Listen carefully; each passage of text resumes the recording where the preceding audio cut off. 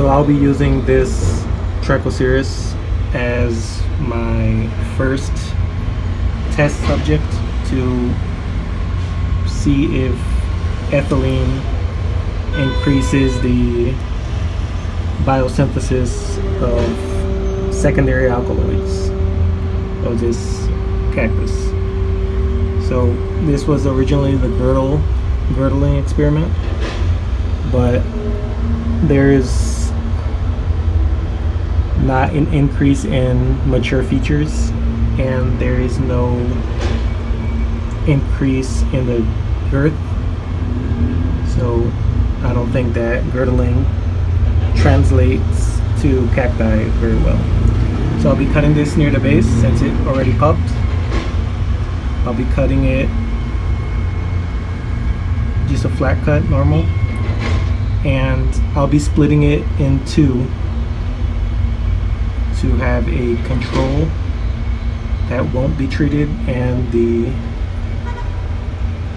other half will be the experiment.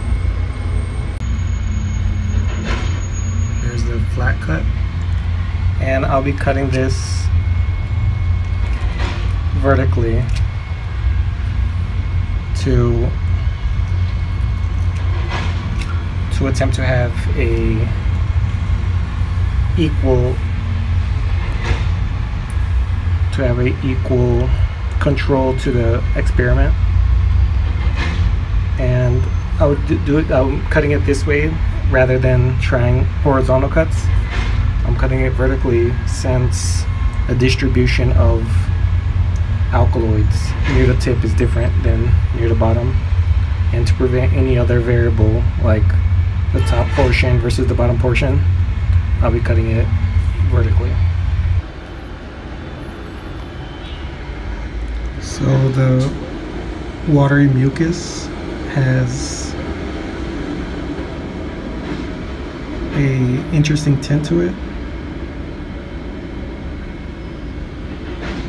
I'm not really sure what that is, but I'll be checking if there's any UV light reaction to it. And here is the cuts. It's cut vertically, approximately 50-50.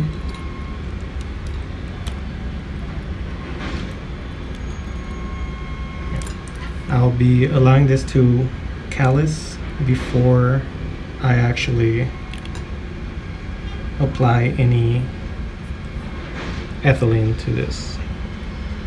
I'll be running this experiment for a week, and then I'll be doing the calculations of the alkaloids to see if there's any measurable difference in a cutting this size. So this is going to be just a proof of concept. If there's no measurable difference, I may attempt this in the future again, but I expect there to be a difference in the alkaloids. So this is going to be the first test.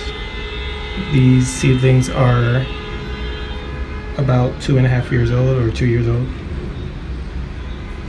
and they're still young, so we'll see. So it's 130 grams total. 113 grams, 117. So there's around a 4 gram difference between the two. And once extraction and drying starts, I'll have a weight of each section.